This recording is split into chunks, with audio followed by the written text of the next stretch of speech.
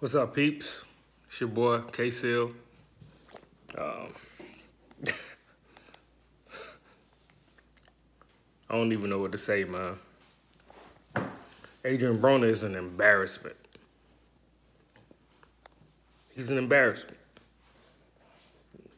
Represents everything that goes wrong in the hood. Just represents everything that,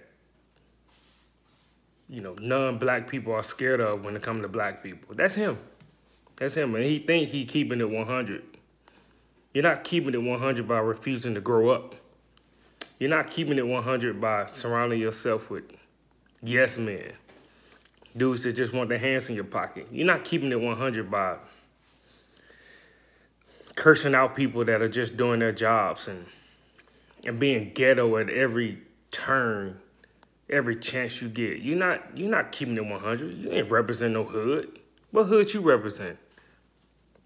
People that represent the hood try to get out of the hood, try to make some of themselves, try to be respectable, work hard. Those are the people in the hood that I grew up around. Want to give back. You want to help somebody else make it out the hood. Want to promote education, want to promote being successful. You're not representing the hood, bro. You're embarrassing me. I can't speak for all black people, but you embarrassing me as a black man. And the more you lose, the worse you get, cause you know it's coming to an end.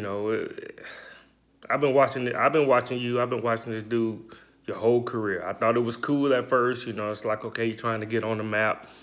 Got his daddy brushing his hair and all the stuff they used to say. But as he see his career slipping into the twilight, and you're becoming a gatekeeper for those of my people that aren't boxing fanatics. Gatekeepers are the ones that you put in the ring with the young lions to make sure that, to give them their final test before you see if they're really a contender.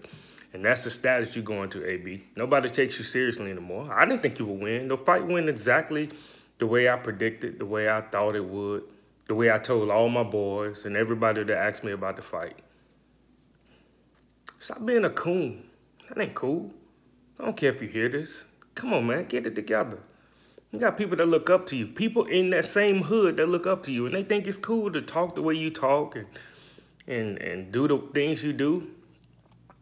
Money run out. And before you know it, all your friends are going to be gone, and all you're going to have is popularity and a whole bunch of kids. So get it together, man. Take your platform seriously. Show people how to be successful. You are a rich, young black man. You don't have to act the way you act now. That the fighting people and the assaults and stuff that you've gotten yourself involved in. Come on, man.